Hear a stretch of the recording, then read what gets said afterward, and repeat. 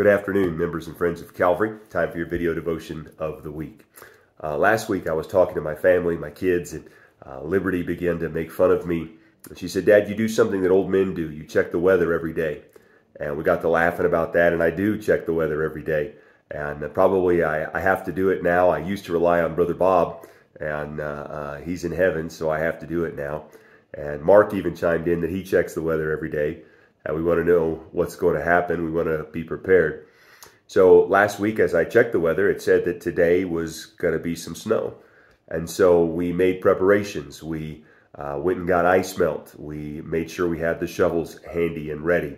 I dressed warmer today. We even tried to warn some other people about the weather that was to come. And so now that it's here, we are already prepared. We are good to go. We're ready for it. In Proverbs chapter 22 and verse number 3, one of my favorite verses in Proverbs, the Bible says, "A prudent man foreseeth the evil and hideth himself, but the simple pass on and are punished." And Solomon says a prudent man, a wise man, a smart man will pause every so often and look at the direction that he's headed and look at where that's going to take him. Look down the road and see how he's doing and make some adjustments and make some preparations.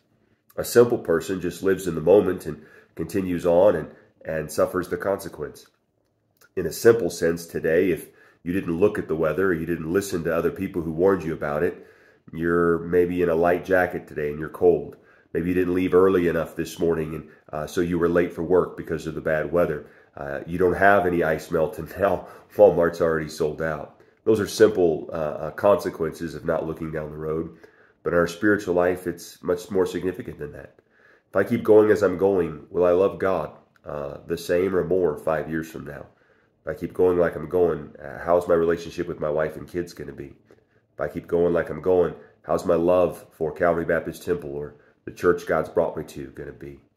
A prudent man will stop every so often and just see, how am I doing? Lord, if I keep going down this direction, where am I going to end up? How's this going to work out? The simple, Solomon says, are the ones that just keep going, and in the end, they're the ones that are punished. I trust you'll take some time today and seek the Lord in prayer and even just contemplate in your own life and heart what direction you're headed and what destination that will ultimately bring you to.